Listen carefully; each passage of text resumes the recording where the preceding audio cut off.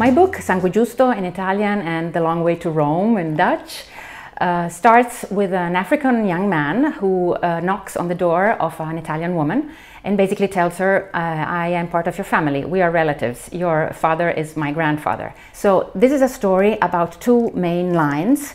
One, the lines of Italians going to Africa as colonists in the 30s, and the other line is migrants now coming from the former colonies to Italy or to Europe.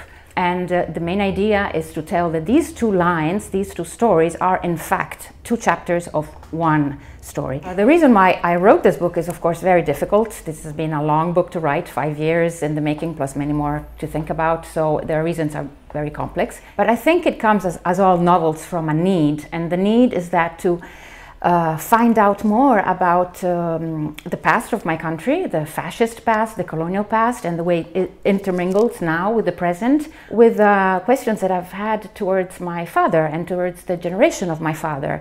That generation, they were all basically fascists. They were educated as fascists, and then they were no longer were fascists. What happened? What happened after? What are the reflections of this on my generation and the generations that come later? And what I'm interested in, as I tell novels, I don't write essays, is exploring the emotional aspect of the story, of this history, communal history, but also in its very private aspects, in the way of family relationship, emotional relationships, and so that the big story of politics and history really mirrors itself in the small story of human relationships.